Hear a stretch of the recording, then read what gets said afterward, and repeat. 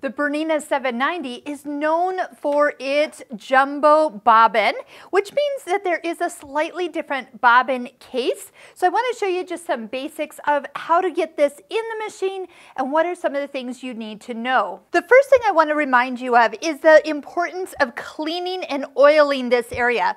And when we talk oiling, that means you need to do this every time you sit down to sew. So if you sewed all day yesterday, it's time to oil. And possibly if you sewed a lot, you need to oil in the middle of your day. Trust me, if you start to have any bobbin issues, you just need to add a little oil. This machine runs on lubrication.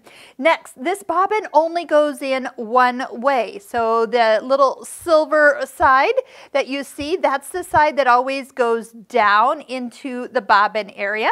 And you'll find that there is a little groove on the side.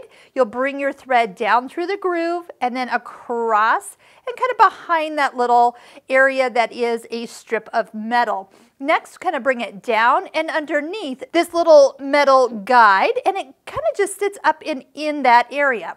As you look at the front of the bobbin case, you're going to notice kind of this little silver arm across the front, and when you go to put it in the machine, that needs to be sitting about 3 o'clock, so kind of horizontal.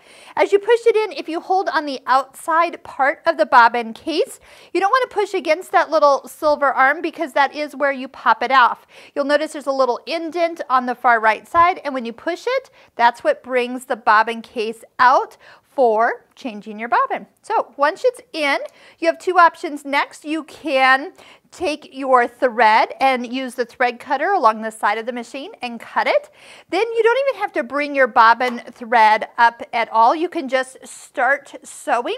Step on your foot control, the presser foot will lower, and it'll bring that bobbin thread up when it takes those couple locking stitches at that point.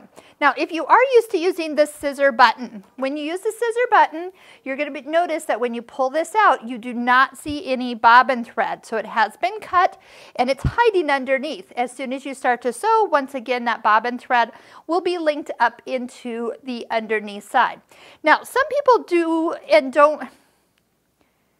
Some people don't like that little extra thread that's on the back side, so I'm going to show you how you can eliminate that. I'm going to go ahead and first go ahead and sew so I can find that bobbin thread brought up to the top. So instead of touching the scissor button, go ahead and touch the foot up function, lift up your presser foot, and pull it out. Now you're going to notice the two strands of thread, and you can use the little cutter from back to front on the side of the machine.